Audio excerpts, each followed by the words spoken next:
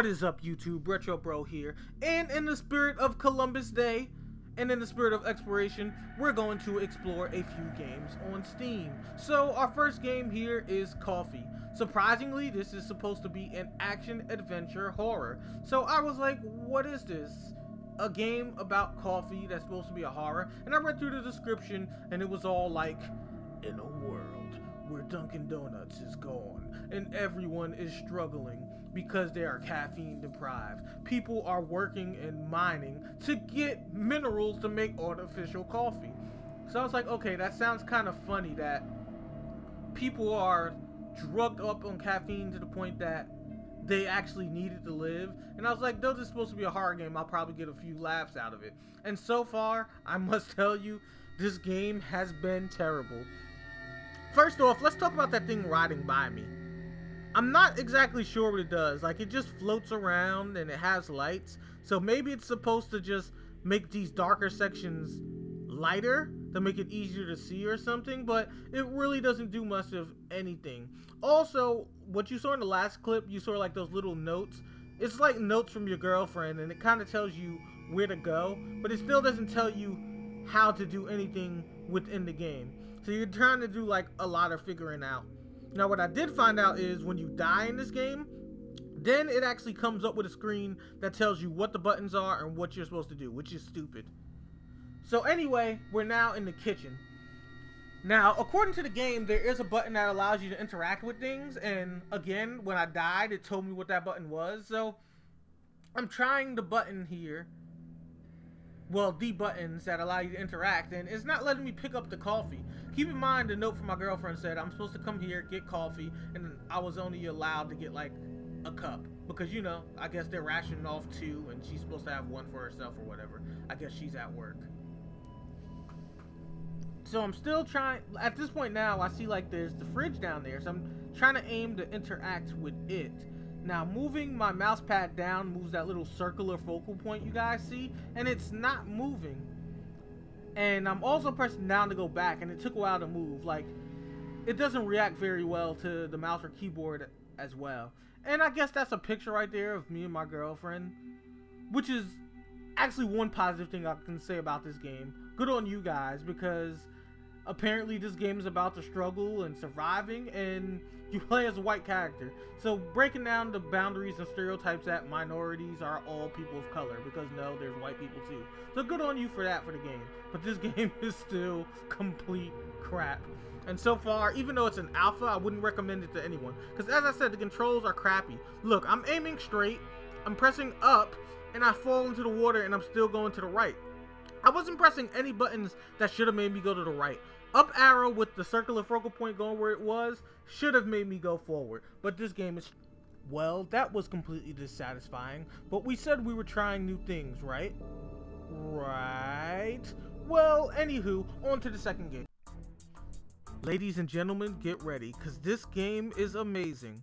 This game here is Secret Tears, and it's a JRPG that's actually created by RPG Maker. For those of you that's not familiar with RPG Maker actually allows you to make role-playing games and all that stuff, and they created their own JRPG, which is really cool.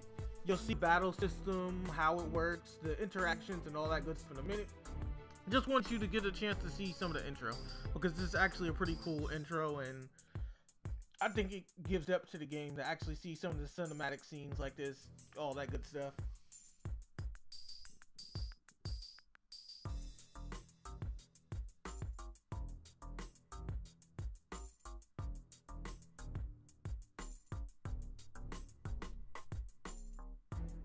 And look how amazing the graphics look too. And to think, this is an indie game.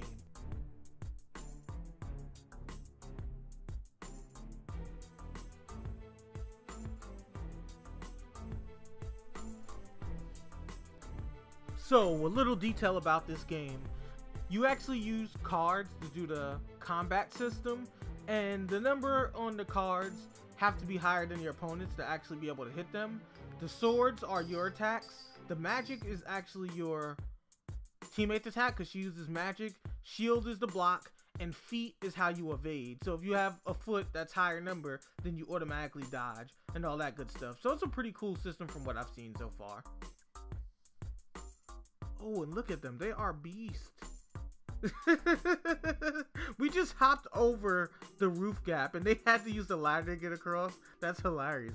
See, this is the type of anime comedy I'm talking about. Like, just picture actually watching an anime where you see that you have a lot of skills and a lot of techniques, and your opponents are the people you're running from.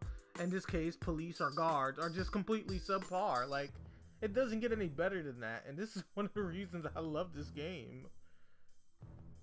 So you look at the town here, and it actually looks like a town in a standard RPG world. Like, you can actually go around, explore everything, and again, the dialogue is hilarious. Like this section here, he's actually complaining about having like jobs and how they're demeaning because he's supposed to be like this big master thief, and it ruins his ego and belittle him and all that other BS. But anyhow, they're completely broke, and she's telling them that we barely have enough money to eat, so we need to take any job.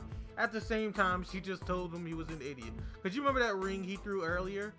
He was supposed to throw a fake one to get them off the trail so they can get away. And he actually made the mistake of throwing the real one. So they have the fake ring, and now they went through all those running through guards and then across that one guard fight we had just to get a fake ring because they threw the real one. Well, he threw the real one, which is actually way too funny.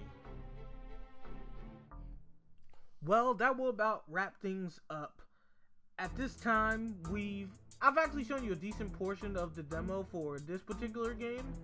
The only other thing I really want to show you is that you can actually choose through different stories of the game.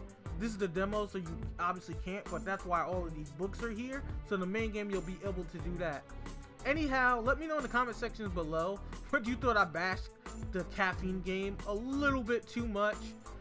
And also what you think about this amazing game, Secret of Tears, because it looks fantastic and I definitely want to continue playing this game. But anyhow, I've been Rertrobro and I am signing out. Happy Columbus Day, everyone.